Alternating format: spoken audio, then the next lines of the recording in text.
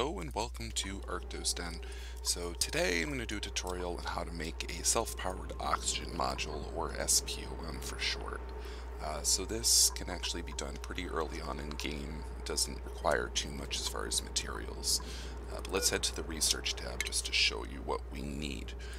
Obviously, the first thing we need first and foremost is electrolyzers, so you're going to have to research air systems here. The next thing we want is improved ventilation, and we need this for the Atmos sensor. So this is absolutely essential to have this design work, as well as the advanced power regulation, which is up here.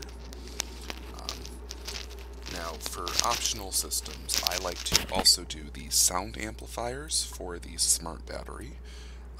We're also going to do brute force refinement. We do need that one to produce the refined metal for the Atmos sensor, among other things.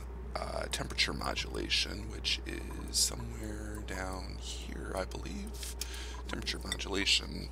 HVAC, we need that for the gas reservoir. We're going to do improved plumbing. I already may have mentioned that for the liquid reservoir. And then finally we need smart home for the automation wire, and I believe that is it for things we need to make this work. So let's get going here. So I will usually start on the left side of the base, and I'll explain why that I do that in a moment, but for now let's just make a nice little platform here out of insulated tile. So this first room I'm going to make is about this big, 3 tile wide, right below there. Let's leave this open for now. We're going to go back up here, another 3 tile height for the room. We're going to do that. We're going to use an airflow tile here. You will also need to research that. I did forget to mention. Just create a little room here and one there. Now you're going to take your manual airlocks, put a door there, and a door there. Now, we have our electrolyzer. We're going to pop you right there. Let's go grab our gas pumps. We're going to put one here and one here. Now, the original design only called for 1 gas pump in this bottom room, but it only produces 500 grams a second of oxygen, and the electrolyzer can actually produce 888. So I usually do 2 gas pumps. Now, this will only work if you do a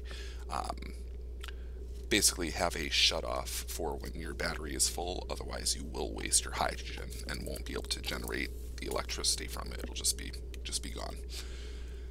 So we're going to place a gas bridge there just to kind of merge these seamlessly, and that's going to be our oxygen production. So first, now we're going to put down a smart battery right here. And we're going to have 2 hydrogen generators right next to each other. Next, let's make a platform. We can probably, well, you can just make these tiles out of regular tiles. That's not a problem. But back to this, we're going to put down a gas reservoir here, a liquid reservoir here, a manual generator here, and that should be that for that. Auto Atmos sensors. We need 1 here and 1 here. Now these, as I mentioned, are absolutely essential.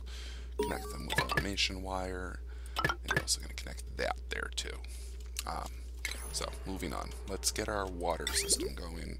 We're going to place a little pump there. Get you coming up here, right there, and right there. Okay. Now for power, we're just going to have you come down. Now, let's do that. One of those. Get that power hamster wheel going, and 2 hydrogen generators. Last but not least, let's get our gas pump pipes going. We're going to put a gas bridge there So this is akin to a blow-off valve, so that when this reservoir is full, the hydrogen gas will back up right there, and the overflow will come down and go to the second hydrogen generator, which does not have automation wire. You don't have to have the second hydrogen generator. It is not there to make the system work. It is just there to dispose of the excess hydrogen. If you do not dispose of excess hydrogen, it will back up into the system. This room will overpressurize, and hydrogen will start forcing down into this lower chamber and get pumped out into your base. Very important to make sure that works. Moving on, so we have our input for the hydrogen, and there we go. So let's unpause it. Let's get our duplicants powering this system up. We're at 20. It'll activate at 20. It's pumping all the... Oh, I almost forgot. We have to set our pressure. So our Atmos sensor should be set to activate at above 250 grams. The lower chamber should activate above 750 grams. So let's get those stopped. Alright, so we've got water in the system, but it's not... that's because I'm not the smartest man in the box. So let's destroy that one and that one.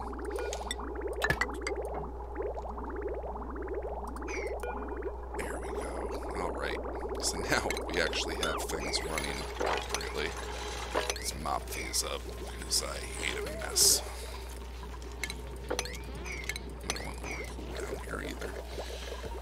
Alright, so this electrolyzer is producing oxygen and hydrogen. If we look over here, we can see this pump pumping out everything in this chamber. Now, the reason that I built this up here to the left with the hydrogen chamber to the left is because of game mechanics.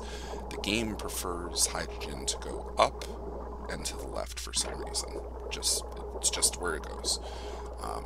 So we're taking advantage of this. The fact that two gases cannot occupy the same tile means that this system works. Basically, hydrogen comes up, has priority over oxygen as the top gas, and it goes right into this little space right here. This gas pump will pull when the pressure is high.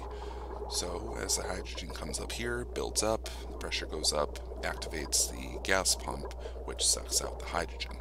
Now it's only going to be able to pull hydrogen from here, so it's only hydrogen down here as long as this door stays closed.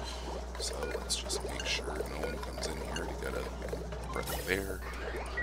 And so now we see, if we disable this little hamster wheel, we'll start seeing our power system decrease.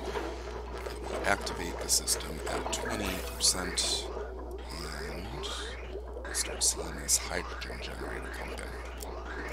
Yep, it's going to use up that oxygen. Don't worry so much about that. You can have a duplicate come and repair it. Just make sure it's still accessible. Wouldn't recommend putting it inside this room, but you could put it, in a larger room, whatever, with this entire system. Alright, so you'll see that we've generated some power. It's going through. It's using it up again. And then that will activate once we get low. Moment. There we go. Alright. So, burning through all the gas.